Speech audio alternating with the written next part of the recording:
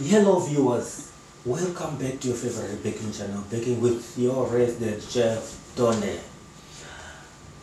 From our previous episodes, we had been doing stage by stage,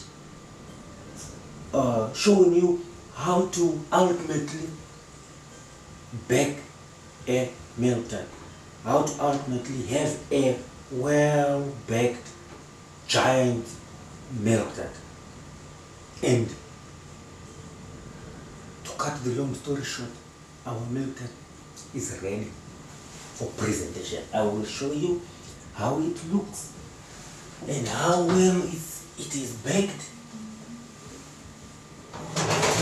and we take it from there.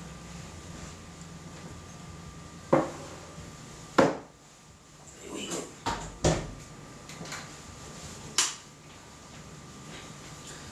So, here is our giant milk tart,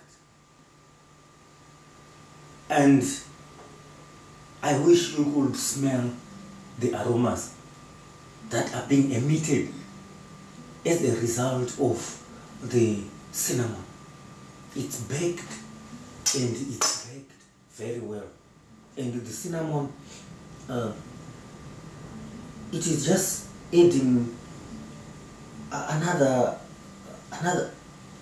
degree of, it's very aromatic. It's very nice. The smell, I wish you can smell what I'm smelling here. It's because of the cinnamon. That's the main reason why I suggest whenever you are baking, bake with your cinnamon in.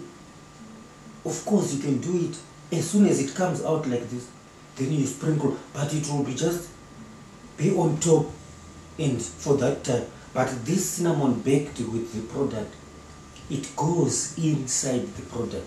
So whenever you cut, you still smell the cinnamon. And that's the whole idea. You have to smell everything that you put, your ingredients that you use. You must be able to dictate them one by one when you bake your product nicely. So when you are tasting, you must be able to choose and select and be able to identify. So as an expert and experience that I have, you can give me any baked product at any time.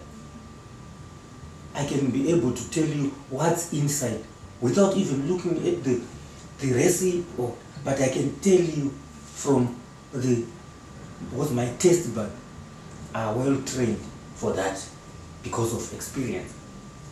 And this cinnamon thing is one of the things that you must really.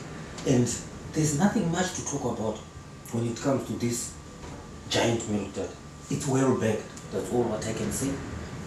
And you can see now it just needs to set, because this giant one, when you are selling, you have to sell it and serve it cold, because you need to make nice demarcations and pieces and measurements so that your costing will be perfect and economical. Because at the end of everything, it's about profit, it's about money, it's about cutting down the expenses. So you have to maximize as much as you can when you are doing for business, for selling. But for consumption, we're gonna let it rest for 12 hours in the chiller. Then when it's solid and cold, then I will show you again how best you can serve it economically. That's all for now. That's all what I have to show you. There's nothing much. And thank you again for subscribing, for following on all our socials, and we appreciate your subscriptions will never go unnoticed.